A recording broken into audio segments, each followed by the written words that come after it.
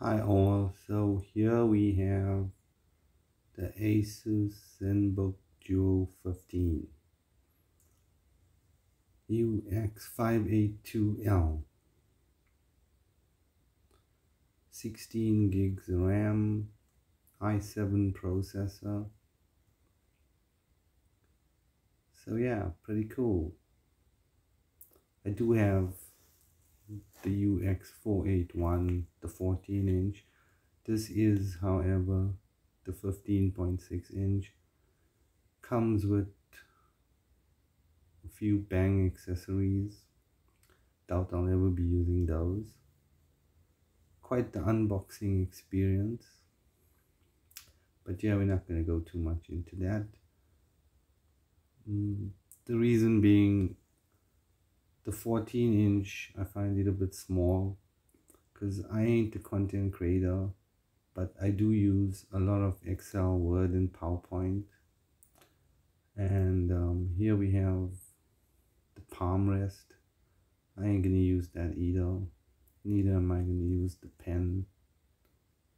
So yeah, a lot of Excel, Word and PowerPoint, and hoping that the bigger screen can make a good difference. Pretty much the same unboxing experience as the 14 inch. The 14 inch has a lot of power though. It's 1080. This is the 4K version. So I think the i7, both have i7 chips. I think the 1080 i7 chip has less to deal with and is way faster. Quite a nice power supply. Got quite a nice case also.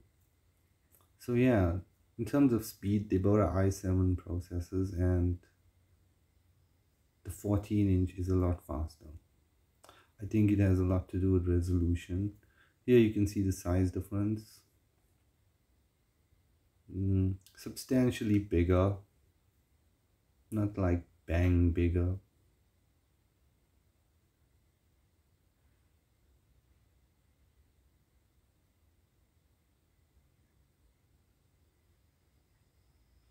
Yeah, the keypad is similar though.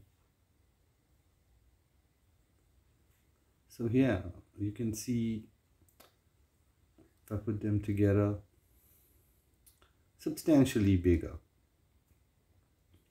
Could make a difference if you're going to be sitting long hours with a computer like I do, many nights.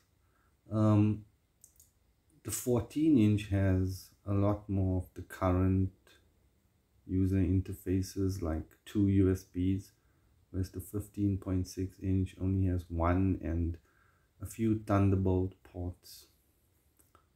So yeah, I prefer the 14 inch, the older USBs, because, well, we live in Africa and they ain't Thunderbolts around here. Everybody's still moving with memory sticks. As you can see, there's only one USB on the 15 inch and 2 Thunderbolt ports. Maybe someday we'll get there. Size difference from the top, quite a little bit bigger. Brightness, I wouldn't say it's a lot brighter, but yeah, the 14 inch is a lot more easier on the eye. I think the 4K display is just projecting too many colors all at once. So yeah, as you can see, the hinge. However, there's a catch, because the screen tilt on the 14 inch goes a lot back, whereas the 15.6 inch Pro Duo does not. And this could be a problem. As you can see here, it's quite a big difference. But yeah, maybe you won't find it a problem. So yeah, there you go. I'll let you know after I hammer it how they do.